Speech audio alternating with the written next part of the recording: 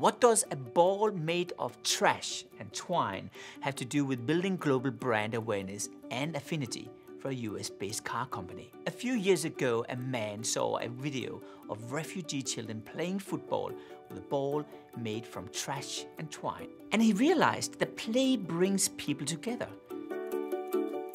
With that in mind, he invented an indestructible football that would allow more children to come together and play, and launched the One World Play project.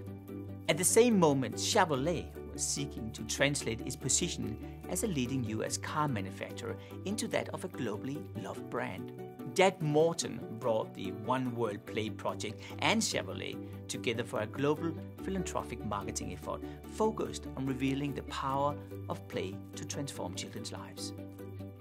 What began as a startup effort to distribute an indestructible football to children in impoverished communities across the globe attracted interest from dozens of NGOs involved in sports for peace and development.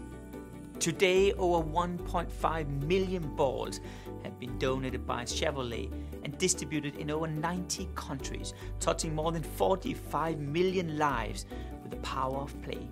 And people all around the world love Chevrolet.